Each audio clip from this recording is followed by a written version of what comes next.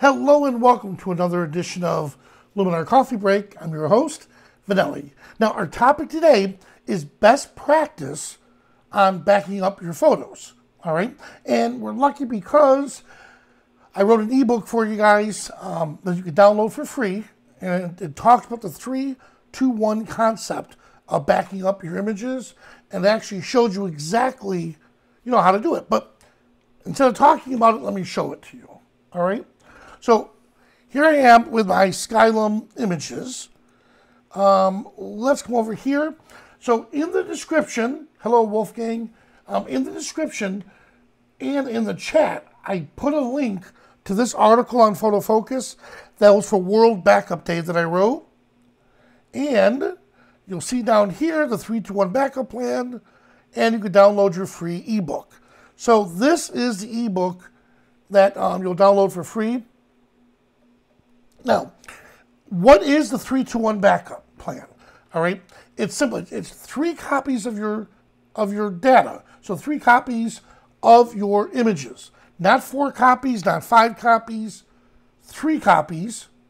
Stored 2 of them locally. Right here, you see 1, 2 stored on different media, and then the third one is in the cloud, or like a crash plan, or a backup blaze, or a backblaze. Now, why 2 different medias? So let's say on your computer itself, all right, you have all your images on your computer like I do here on my my E drive. So on my external drive, which is this Drobo right here, I have all of my photos under my E drive under underscore photos. Where is it? Right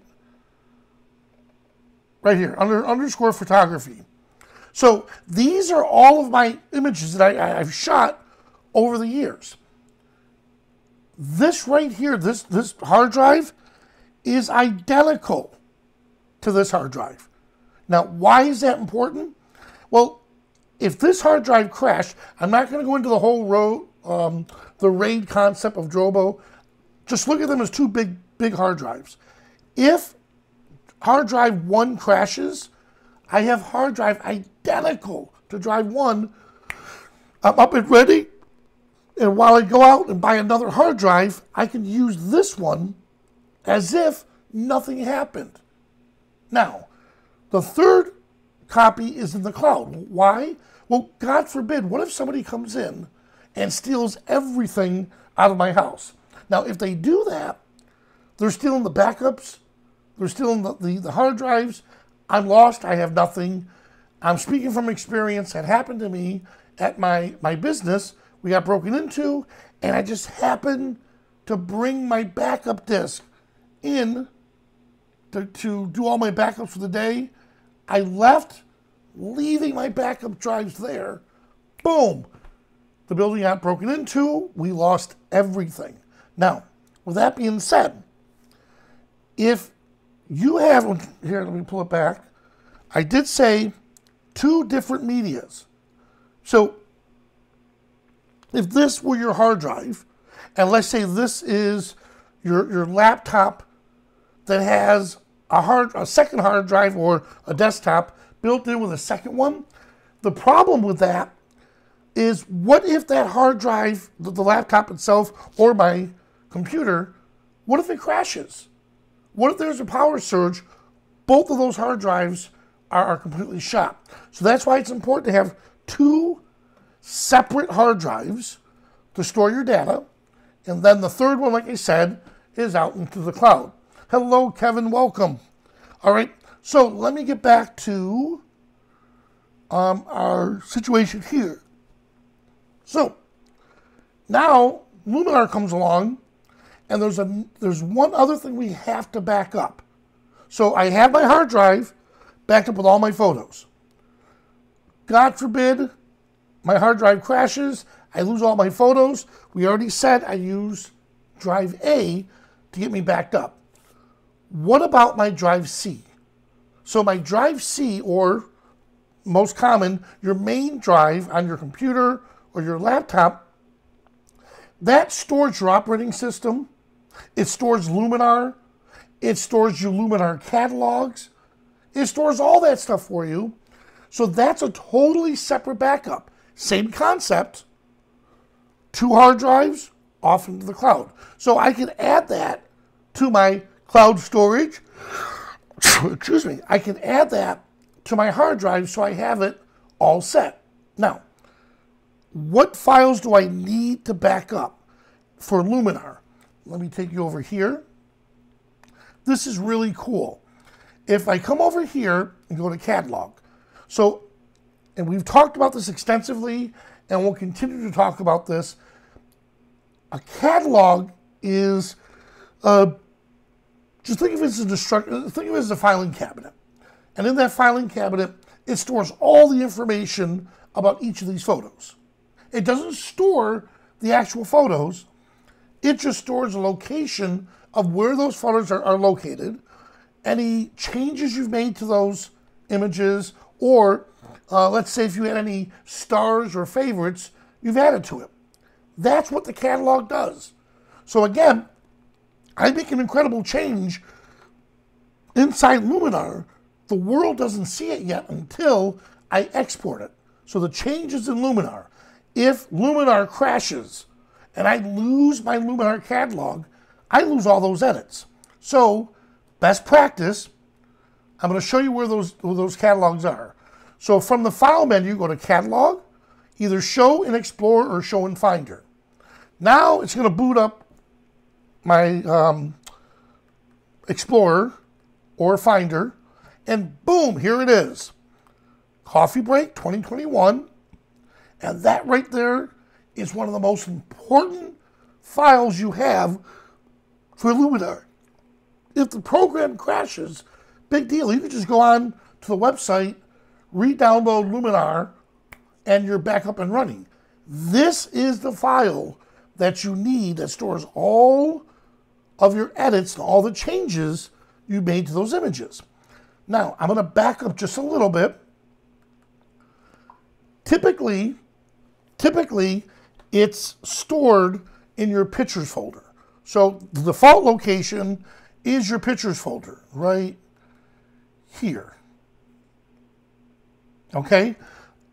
I don't like having mine stored in the picture folder. Again, this is my personal feelings on this.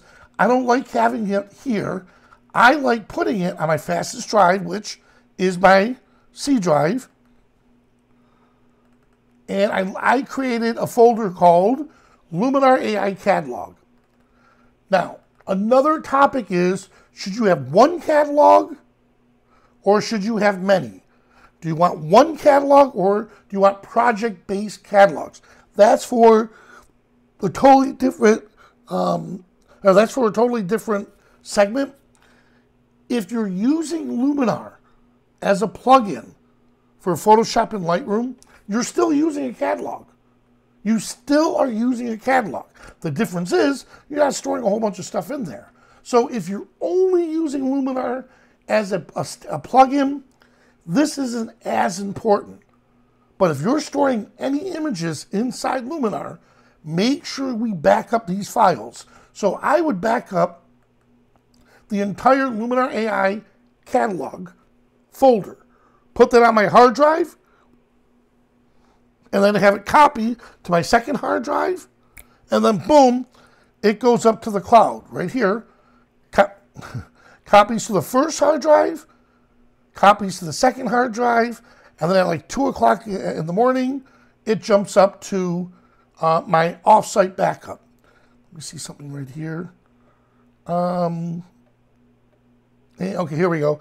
And again, this particular ebook is going to actually give you resources on, where do you buy the hard drives, actually how to build and set up that 3-2-1 backup.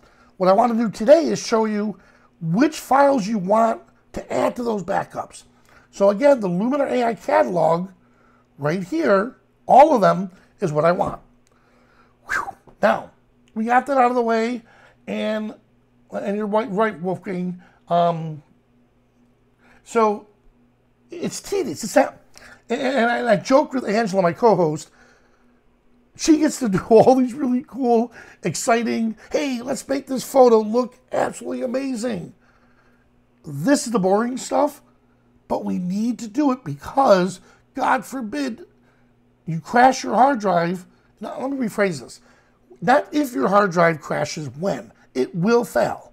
All right? Or, a good example is I have a niece who has every image of my great-nephew stored on her phone.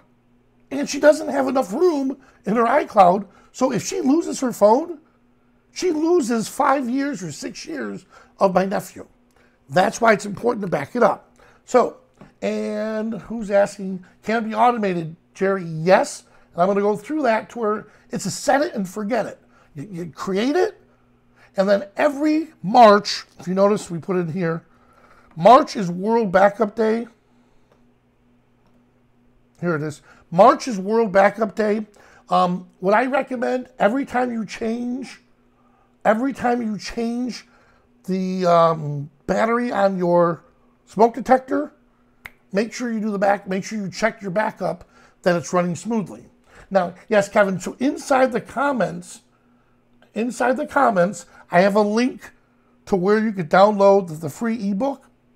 I also put it in the comments. I put that in the comments below, and I also put that in the comments if you look through the chat. I put it in the chat itself.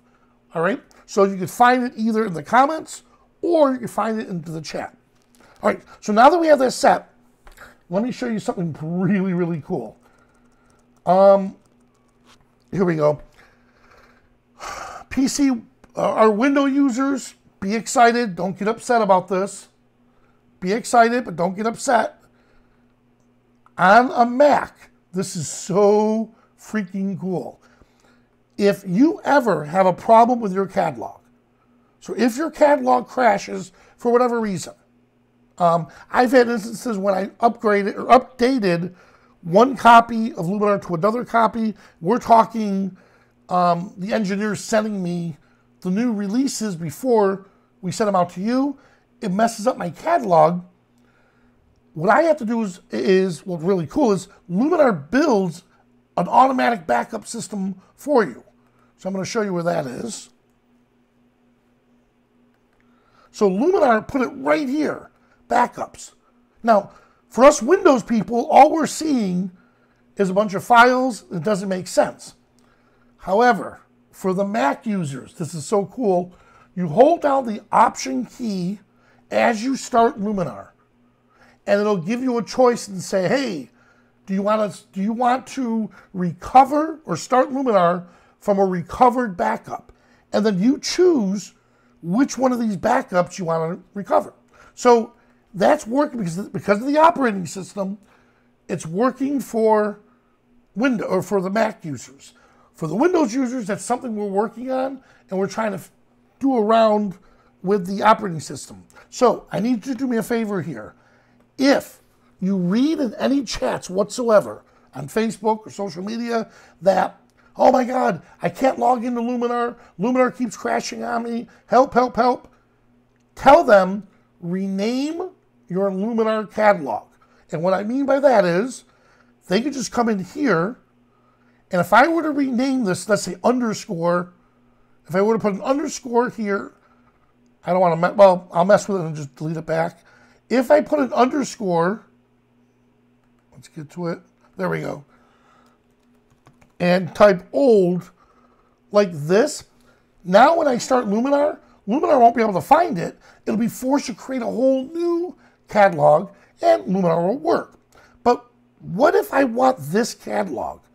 A good friend of mine, Carl, came up with this, which is pretty cool. Come to the backup, figure out when was the backup good? Let's just say we'll use this one. Watch this. Right click, copy. Now I copied it.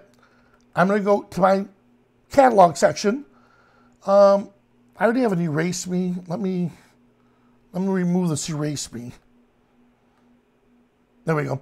I'll right click, create a new folder, and let's call this erase me for now. All right, now I'm only doing this as temporary where I want it to be stored. If I double click and then Control V or Command V, I copy it and pasted it into this directory. Now, keep in mind, Mac users, thankfully you don't have to do this because, again, Option key, as you open Luminar, it lets you select which backup to use. So now what we need to do is this. I'm just going to come over here and look at this. The file extension is Luminar AI. So what I want to do is come in here, dot Luminar AI. So now I just renamed it Luminar AI, and guess what? That right there is now an official catalog. So let me close Luminar for a moment. There. So now my Luminar is closed. So if, hello Julie, so if I can't, if Luminar isn't opening for me, let's run it. So if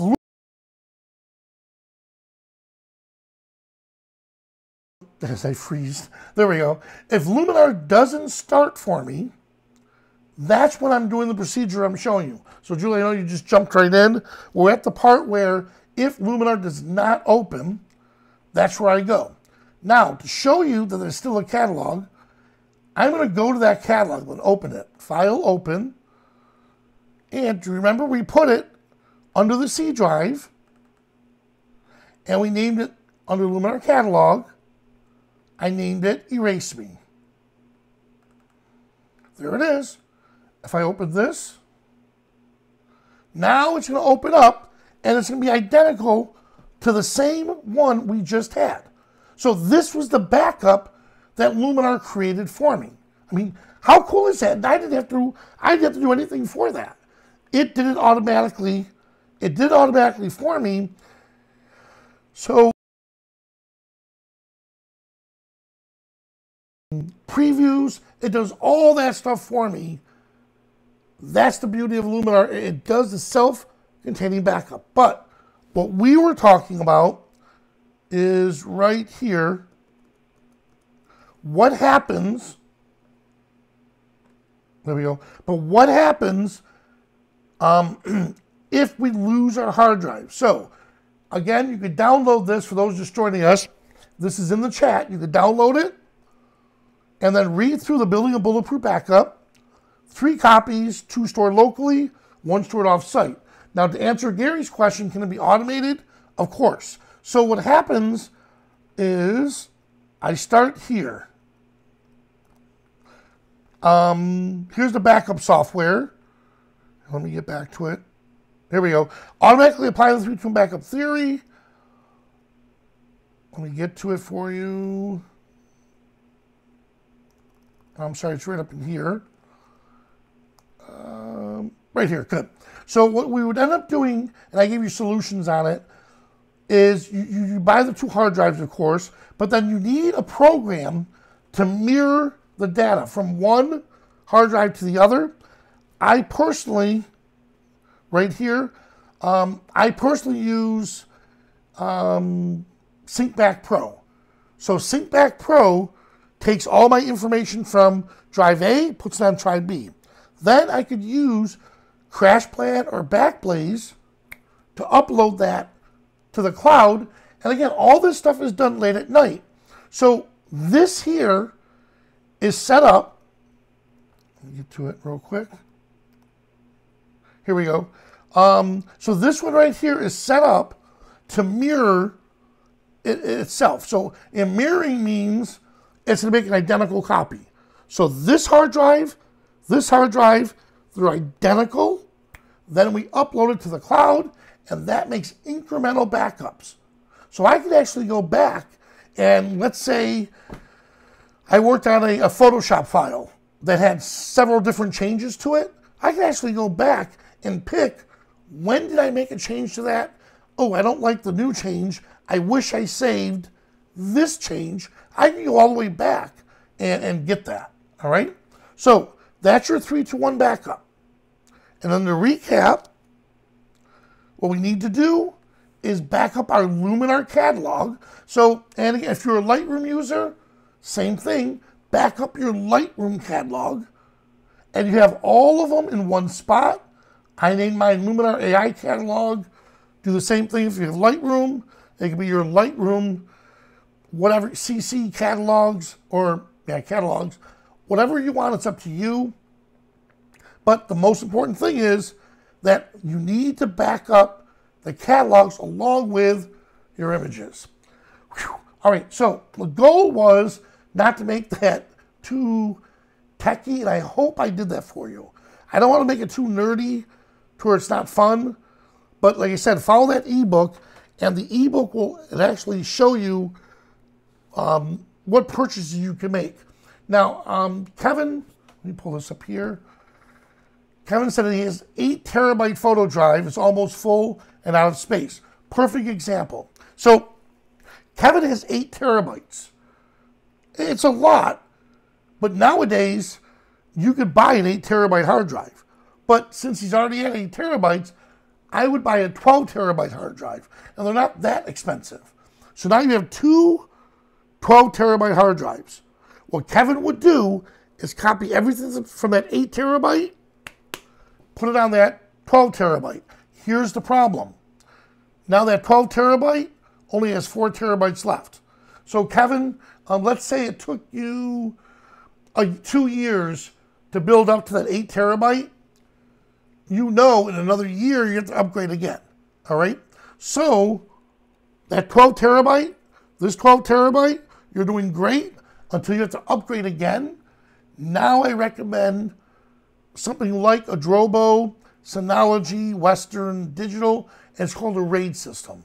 And with a RAID system is you put in as many hard drives as you want, well, how many they allow you to have, and then you put those into the drive. I would repurpose the 12 terabyte 2 drives, and I'd also repurpose that other 8 terabyte you have. Now you have 12 and 12 is 24, and then there's that 8 right here. But keep in mind that there's a whole calculator. Because it's a RAID system, instead of having, let's say, a true 24 terabyte, you may end up with something like 20 terabytes total in the beginning because it spreads all the stuff out. I don't want to get into the whole RAID concept. If you're over 8 terabytes, look into a RAID system. In Kevin's case, over 12 terabytes, look into a RAID system. Kevin, in your example, 2 12 terabyte hard drives will do the trick. Gary said, do I recommend Photo Focus? I'm one of the writers on Photo Focus, and I'm also a Drobo ambassador. I've been for years. But my main job title is Director of Education for Skylum. I'm fortunate that I've been around, like Kevin, for a long time. That I get to have all these different things I've worked on. So after losing in my business, losing all of my images because of a theft, I really went into understanding backup concepts, and I stumbled upon the 3-2-1 backup. Then I stumbled upon RAID, and then Drobo made me ambassador, oh my God, over 10 years ago, if not longer. So that worked out great. Now I'm 100% Skylum, the Director of Education, and I see what we have, our catalogs, and understanding that it's so important that those catalogs don't get lost. And then, because let's say we back up all of our photos and we get all those photos back, well, that's great. But then what about all my edits? That's where all those edits are stored in those catalogs that we've created. Now, one more thing, and if you have questions, please throw them in the comments. Sorry about that. Here we are. Now, one last thing I do want to talk about, and again, it's not as exciting. Oh, let me pull this up. Is, while that's, I had a message from one of our readers on our Insiders program. They lost all, or they deleted all of their photos. Now, how do they delete all their photos? They went in and they thought that Luminar duplicates their photos on their hard drive. And Luminar doesn't do that. So Luminar doesn't duplicate your images. What Luminar does, let me move it here. What Luminar does is it's a reference on where those images are. Well, they deleted all of their images inside Luminar. Now Luminar goes out of its way to tell you, hey, are you sure you want to delete this? Yes. Okay, if you delete them, they'll permanently be erased. Yes. Well, they gave you a choice. They said yes. So where does Luminar put it? Into the trash bin in Luminar. It gives you a choice to pull them out of trash bin. You go to your Luminar trash bin and say, nope, I want you to erase it out of my trash bin. Are you sure about this? If you do, it'll erase you from the hard drive. Boom, they said yes. Finally, if you have it set up on your Windows, you have a Windows recycle bin. Inside that recycle bin, guess what? All those images are there. If you go to your recycle bin, right-click and say, empty recycle bin.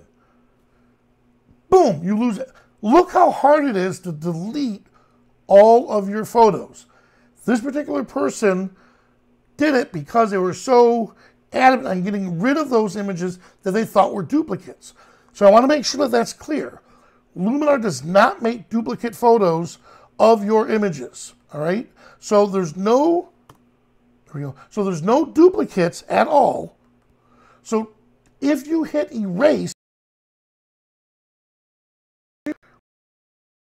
read it also on your hard drives, all right? So I hope that answered the question. And by the way, let me pull this up for you. Notice right here, look at this. So what I was trying to do for you is I wanted to purposely crash the catalog. Remember we had an erasement catalog right here? So I deleted it, and look what it's asking for. Well, do you want to create a new one or choose a different one? Well, let's just create a new one for now. So if this ever happens to you, look how easy it is. I'm going to come over here, catalogs, and let's call this my new catalog. Luminar does its thing. It's going to rebuild and create that catalog for you. In fact, here it is. And they'll tell you, welcome to it. Let's get started. You have to add a folder of images. So I'm going to come over here to Coffee Break. Let's see, C drive, photography. Here we go. And let's do Coffee Break. There. Now I'm going to add all those images inside my new catalog, and now I'm back to running. But any changes that I've made, even to these images that were in a different catalog, they don't come over to this one. So that's why I can't stress it enough, the importance of backing up your catalog. In my case, fortunately, I would come over here, catalog, and here's my Coffee Break one, and then I'll let it reinstall. There it is, my catalog itself. So again, my favor to you guys is if you do see on social media somebody complaining that they can't get into Luminar because their catalog is corrupt, show them the trick that we just did. If you don't remember it, please just rewind and watch this. Just show them how to rename their catalog and then relaunch Luminar, and they'll be good to go again. All right? So guys, again, I tried to make that exciting and not too techy. I hope I did that for you. So if you have any questions, please download that ebook. Check it out. If you have questions, leave them in the comments, and we'll try to answer them the best that we can. All right? And don't forget, all right, Okay, thank you, Russell. And don't forget the marketplace. Let me pull it up real quick for you. So if you want more resources, here we go. Oh, I know what I'll do for you. Let me get back. Here we go. If you're looking for more resources on Luminar, please come over here, click Help, and User Guide. Luminar AI Insiders. That's an awesome place to join. You have Skylum Blog, Luminar Marketplace. So if you want more resources, go here. If you click on Luminar Marketplace, it's going to take you over to our marketplace. Here you could download, let's say, LUTs, for example. Rich Harrington has some free LUTs in here. There's some free LUTs, and then, of course, there are some paid LUTs. There's templates you can download that are free and some that are paid.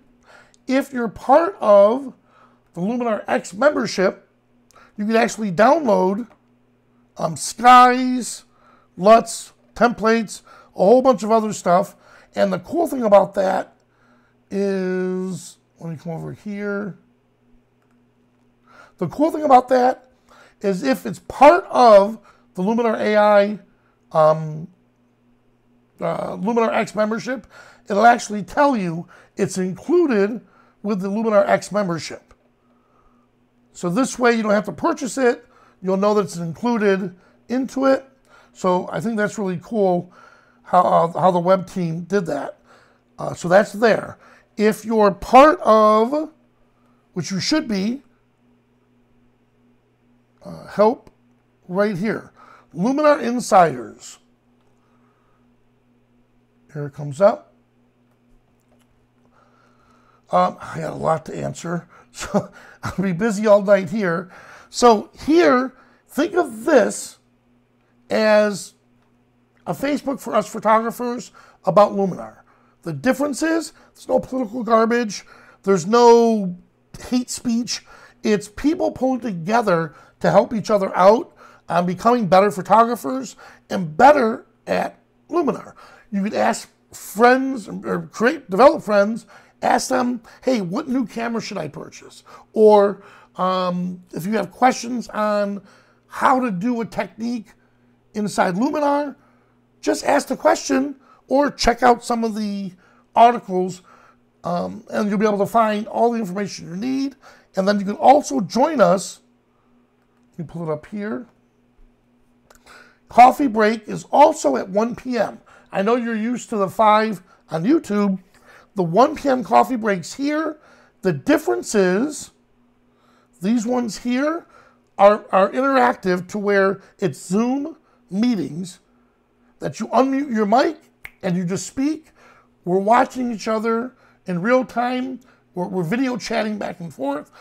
Here, what we try to do, just like we're doing here, in the first 5 minutes, we try to cover the topic to give you all the answers you need in the first 5 minutes. Today was a little bit different because backing up is a very long and complicated process.